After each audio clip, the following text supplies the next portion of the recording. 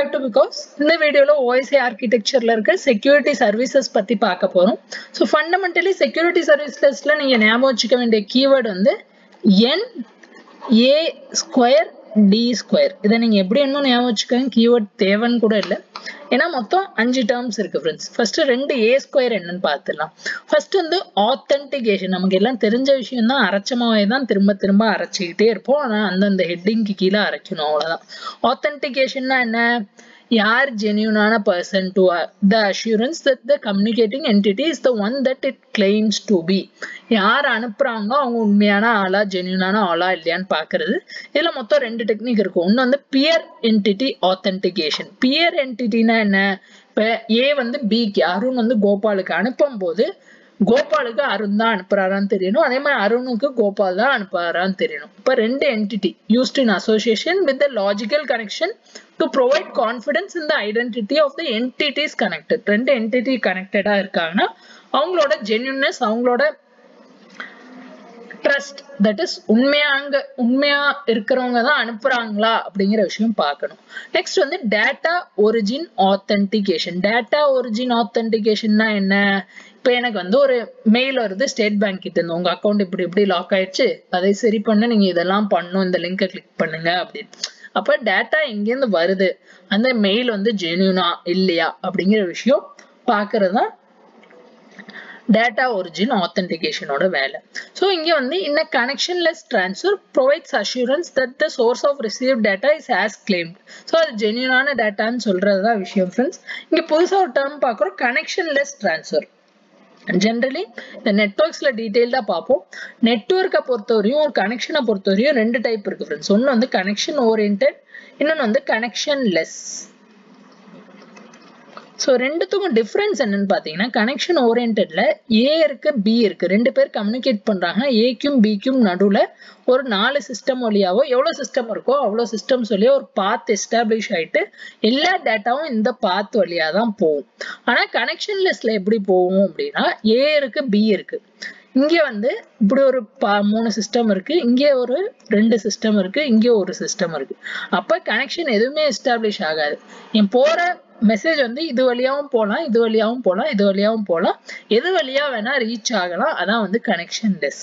Next வந்து access control. Access கண்ட்ரோல்னா என்ன? இப்போ உங்க காலேஜோட எக்ஸாம் டிபார்ட்மெண்ட் இருக்கு, அங்க நீங்க போனா உங்களுக்கு ஆக்சஸ் இருக்கக்கூடாது. அதே மாதிரி ஒரு சிஸ்டம் இருக்கு, ஒரு ரிசோர்ஸ் இருக்குன்னா அங்க வந்து we should prevent unauthorized use. யாருக்கு ஆக்சஸ் இருக்கோ அவங்க மட்டும்தான் ஆக்சஸ் பண்ணணும், மற்றபடி யாரும் பண்ணக்கூடாது. நெக்ஸ்ட் வந்து டேட்டா கான்ஃபிடென்ஷியாலிட்டி. டேட்டா கான்ஃபிடென்ஷியாலிட்டினா என்ன? கான்ஃபிடென்ஷியாலிட்டினா என்ன? யாரை சேர்ந்த டேட்டாவோ அவங்க மட்டும்தான் ஆக்சஸ் பண்ணணும். மொத்தம் 4 டைப் இருக்கு. ஒன்னு வந்து கனெக்ஷன் கான்ஃபிடென்ஷியாலிட்டி. கனெக்ஷன்னா என்ன? Protection of entire user data on a connection. ரெண்டு சிஸ்டமுக்கு நடுவுல கனெக்ஷன் இருக்கும்போது அங்க இருக்கிற என்டையர் யூசர் டேட்டா பிரிவென்ட் பண்றது. கனெக்ஷன்லெஸ்னா என்ன? அதே மாதிரிதான் the protection of all user data in a single data block. So connectionlessல block information நம்ம transfer பண்ணும், அதனால அந்த entire blockல இருக்க டேட்டா வந்து நம்ம ப்ரொடெக்ட் பண்ண போறோம்.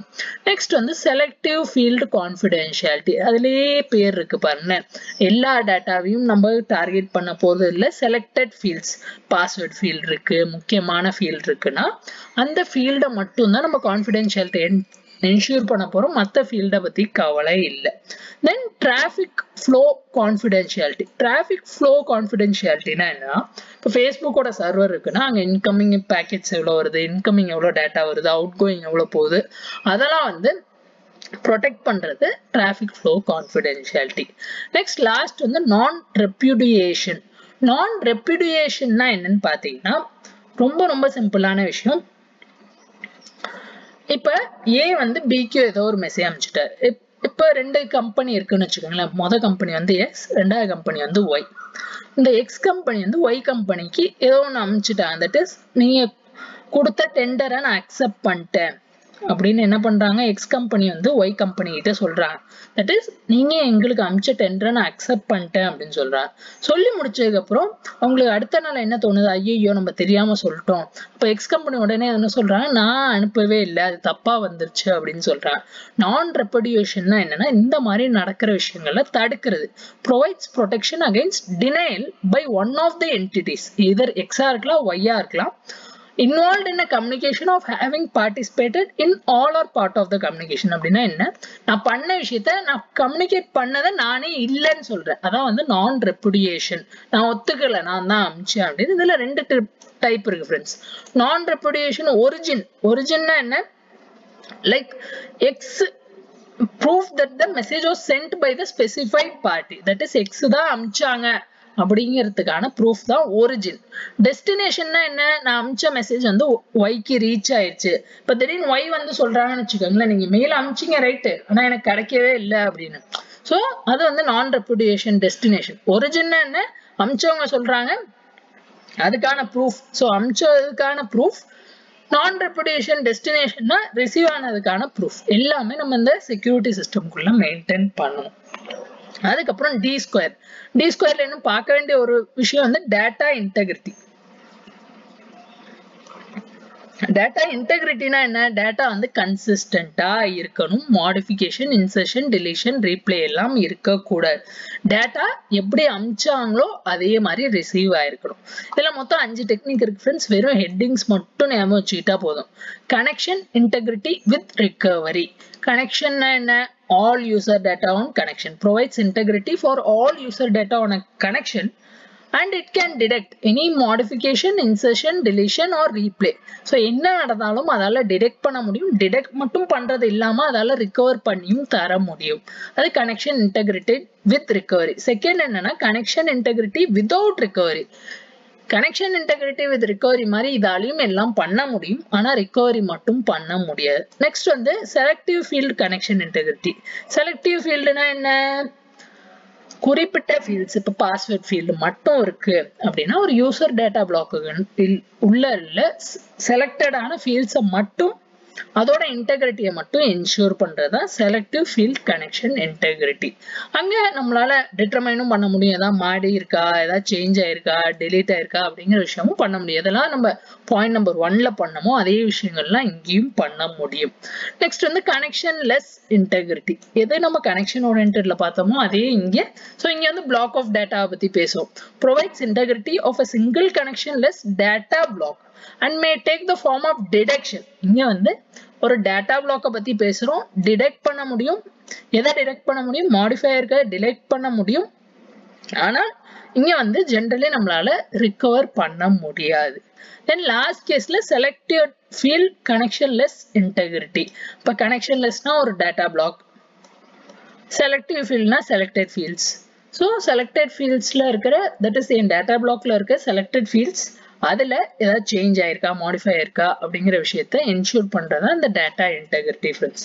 இவ்வளவுதான் செக்யூரிட்டி சர்வீசஸ்ல என்னென்ன பார்த்தோம் நான் ரெப்புடியேஷன் அப்புறம் ஏ ஸ்கொயருக்கு என்ன பார்த்தோம் ஆத்தென்டிகேஷன் ஆக்சஸ் கண்ட்ரோல் டி ஸ்கொயருக்கு என்ன பார்த்தோம் டேட்டா கான்ஃபிடென்ஷியாலிட்டி டேட்டா இன்டெகிரிட்டி இவ்வளவுதான் செக்யூரிட்டி சர்வீசஸ் லாஸ்டா வந்து security mechanisms so security mechanisms ரொம்ப சின்ன டாபிக் ஸோ செக்யூரிட்டி மெக்கானிசம்ஸ்ல ஃபர்ஸ்ட் வந்து என்சைஃபர்மெண்ட்னா நம்ம ஃபர்ஸ்ட் நான் வீடியோல சொன்னேன்ல கிரவுண்டுக்கு போகணுங்கிற விஷயம் நம்ம என்ன பண்ணோம் குரூப் ஸ்டடி பண்ண வந்துடுறேன்னு சொன்னேன் அதே மாதிரி என்கிட்ட இருக்கிற original text original password original இன்ஃபர்மேஷனை வந்து கோடா நான் மாத்துறேன் that is code வேர்ட்ஸா மாத்துறேன் using mathematical algorithms the use of mathematical algorithms to transform normal data into a form that is not readily இன்டெலிஜிபிள்னா என்னன்னா நார்மலா படிச்சா புரியக்கூடாது ஸோ இதான் வந்து என்சைஃபர்மெண்ட் அப்படின்னு சொல்லுவோம் நெக்ஸ்ட் வந்து டிஜிட்டல் சிக்னேச்சர்னா என்னன்னா இப்போ ஒரு சில டாக்குமெண்ட்ஸ் வந்து நம்மளால ஆன்லைன்லயே எடுத்துக்க முடியும் உங்க மார்க் ஷீட்டா இருக்கட்டும் டிசியா இருக்கட்டும் அப்போ வந்து யார் சைனிங் அத்தாரிட்டியோ அவங்களோட டிஜிட்டல் சிக்னேச்சர் அப்லோட் பண்ணலாம் அதோட தேவை என்ன இப்போ நீங்க ஒரு மார்க் ஷீட் டவுன்லோட் பண்றீங்க ஹால் டிக்கெட் டவுன்லோட் பண்றீங்க இல்ல அண்ணா நியூஸ்ல கொடுத்த அலாட்மெண்ட் லெட்டர் டவுன்லோட் பண்றீங்கன்னா யாரு கன்சர்ன்ட் அத்தாரிட்டியோ அவங்க தான் கொடுத்துருக்காங்க ஜென்யூனான பேப்பர் தான் ஜென்யூனான டாக்குமெண்ட் தான் அப்படிங்கிற விஷயத்தை ப்ரூவ் பண்றது இந்த டிஜிட்டல் சிக்னேச்சர் நெக்ஸ்ட் வந்து ஆக்சஸ் கண்ட்ரோல்ல வந்து யாருக்கு ஆக்சஸ் கொடுக்கணுமோ அவங்களுக்கு மட்டும் கொடுப்போம் வேற யாருக்கும் கொடுக்க மாட்டோம் டேட்டா இன்டெகிரிட்டியில டேட்டாவோட இன்டெகிரிட்டியை என்ஷூர் பண்ணும் ஆத்தென்டிகேஷன் எக்ஸ்சேஞ்ச் ஆத்தென்டிகேஷன்னா என்ன ஏ பிக்கு அமிச்சா ஏ தான் அமிச்சாங்கன்னு தெரியணும் பினா பின்னு தான் தெரியணும் தென் டிராஃபிக் பேடிங்கோட நீட் என்ன அப்படின்னா நான் ஏக்கும் பிக்கும் நடுவில் எனக்கு அனுப்ப வேண்டியது ஏபிசி தான். ஆனால் ஏபிசிக்கு பதிலாக நான் என்ன பண்ணுறேன்னா ஏபிசியும் அனுப்புகிறேன். இது கூட இங்கே எக்ஸ்ட்ரா 1 2 3 4 9 8 7 6.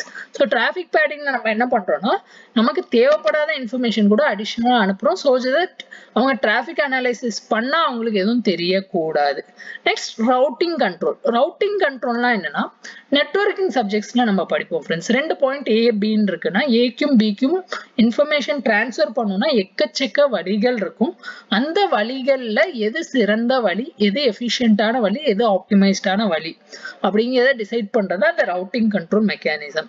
Next notarisation. நோட்டரைசேஷன்னா என்னன்னா ஏக்கும் பிக்கும் நடுவில் டேட்டா எக்ஸ்சேஞ்ச் ஆகும்போது நடுவில் நம்ம வேற ஏதாவது ஒரு தேர்ட் பார்ட்டி யூஸ் பண்ணிக்கலாம். இப்போ பேங்க் அக்கௌண்ட் டிரான்சாக்ஷன்லாம் நடக்குதுன்னு வச்சுக்கோங்களேன். இப்போ நீங்கள் பார்த்தீங்கன்னா பேடிஎம் பேமெண்ட் கேட்வேன்னு வரும், PayPal payment gateway, racer pay payment gateway அப்படின்னு நிறைய பேமெண்ட் கேட்வே வரும்.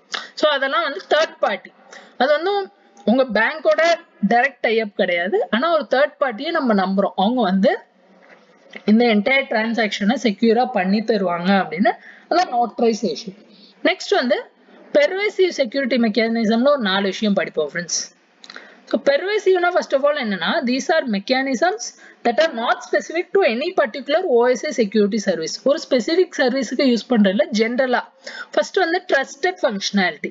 ஸோ ட்ரஸ்டட் ஃபங்க்ஷனாலிட்டினா என்ன, கரெக்டான விஷயம் தான் வந்திருக்கு, அந்த கிரைட்டீரியா என்னவா வேணா இருக்கலாம், அந்த கிரைட்டீரியா பேஸ் பண்ணி அந்த இன்ஃபர்மேஷன் வந்து உண்மையான விஷயம் தான் அப்படின்னு டிசைட் பண்றது. தென் செக்யூரிட்டி லேபிள்னா என்னன்னா என் நெட்வொர்க்ல என்னெல்லாம் ரிசோர்ஸ் இருக்கோ அதுக்கு வந்து நான் ஒரு லேபிள் கொடுக்குறேன். இது வந்து ரவுட்டர் R1, இது வந்து இந்த சிஸ்டம் R2, இது வந்து இந்த லேப்டாப் L3. அந்த மாதிரி என்கிட்ட இருக்க ரிசோர்ஸஸ்க்கு நம்ம ஒரு நேம் கொடுக்குறோம்.